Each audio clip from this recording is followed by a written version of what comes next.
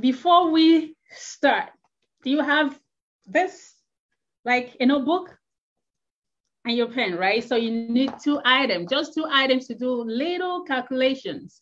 So with retail order, you have to calculate something, right? Figures. I love money. So you have to add 1 and 2 together to get the kind of PVs you want in your business, right? So if you can help me hashtag 30 PV. So in our business, number 30 is very, very important. 30 PV. We cannot do without 30 PV. No matter how you try, you cannot do without 30 PV.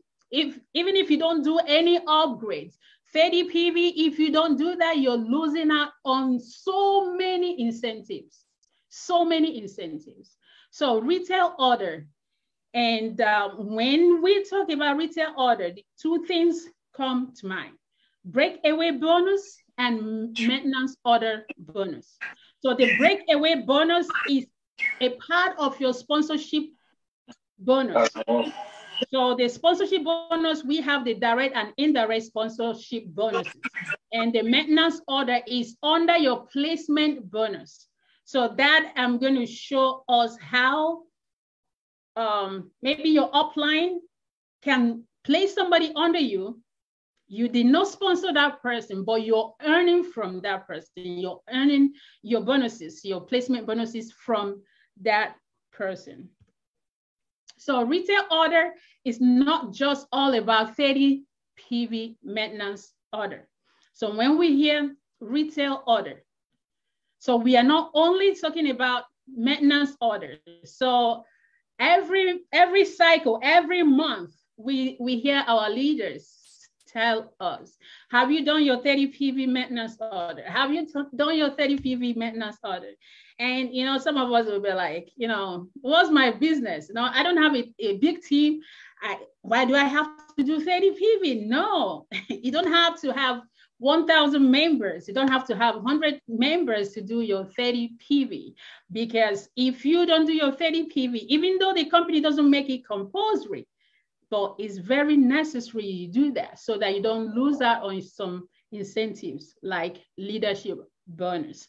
So retail order is not just all about 30 PV maintenance. So we have more to that. So we have what is called the breakaway bonus. All right.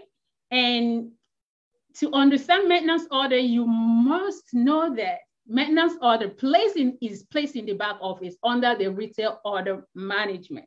So I just put these slides here so that we know how to place that order. And I just wanted to stress that you, as a member, as a distributor, you can place your retail order by yourself in the back office. So when you log into the back office under the membership, you scroll down, you see retail order management. So you can actually click on that. You choose the stockist that always fulfills your order. It's going to be there in your back office. Everything is in the back office. This back office is so rich. Like everything you need is in the back office.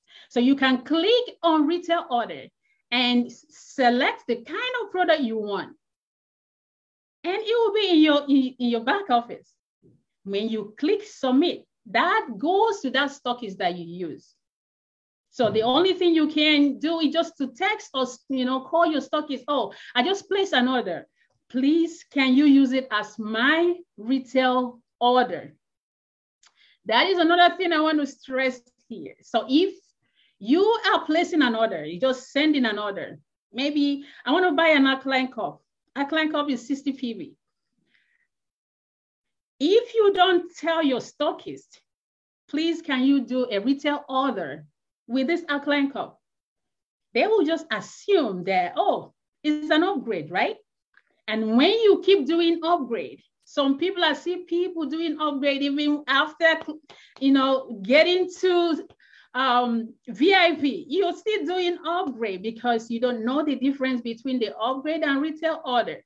So you might be losing out on those direct bonuses, right?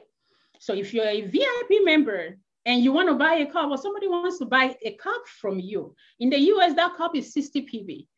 As a VIP member, I'm not going to be doing upgrade. So I will do retail order with my 60 PVs. What happens is that Longrich is going to take 30 PV to do your maintenance, 30 PV maintenance, right? For that cycle. Then the remaining 30 PV, you're going to be paid out. So I'm going to show us how many percentages you get when you place your retail orders, right?